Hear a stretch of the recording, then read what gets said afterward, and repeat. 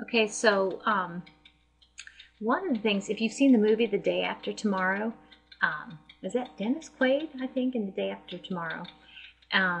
He is a paleoclimatologist.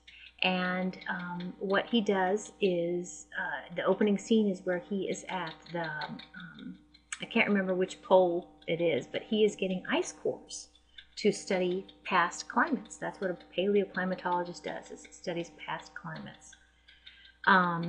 Now, the information about what climates used to be actually gets kind of tricky because humans haven't been around all that long. So we have to use what we call proxy data, and that is, like the slide says, indirect data to kind of deduce what previous climates were. So I have a slide coming up on it with it, but talk about ice cores. But so anyway, so that's what the character was doing. I think Jack is his name. So proxy data, it's looking at information we can look at to glean what climates were in the past. So one of the things that we can do is actually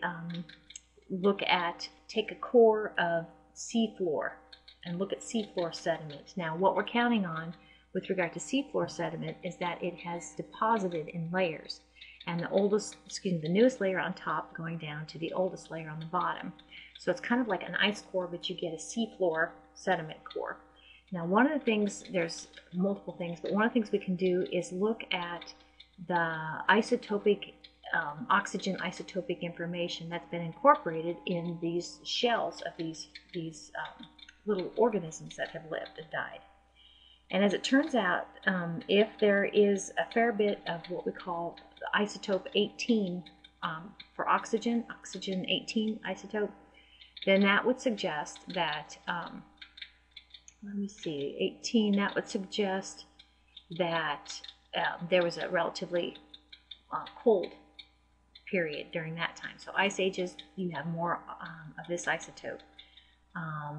During warmer times on warmer climates, you have less of this isotope. So here is a gizmo that would reach down to get a core of the sediment on the ocean floor. So ice cores are, again, what this character Jack was doing in The Day After Tomorrow, what he was getting, and a couple of different things. With the ice cores, again, it's layered, so the bottom of the ice core would be the oldest going up to the most recent layer of ice. And one of the things that we can do is understand what sort of volcanic activity there was going on at that time.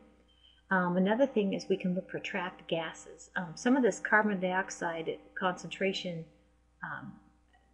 the carbon dioxide in the Earth's atmosphere, how do we know how concentrated it was way back, millions of years ago?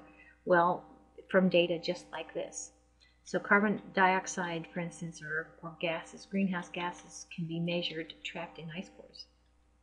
These are some neat pictures showing you a guy working, might be a guy, might be a girl, working on an ice core. These are multiple ice cores being stored here, and I kind of remember again the movie The Day After Tomorrow, where he was in like this storage, this cold.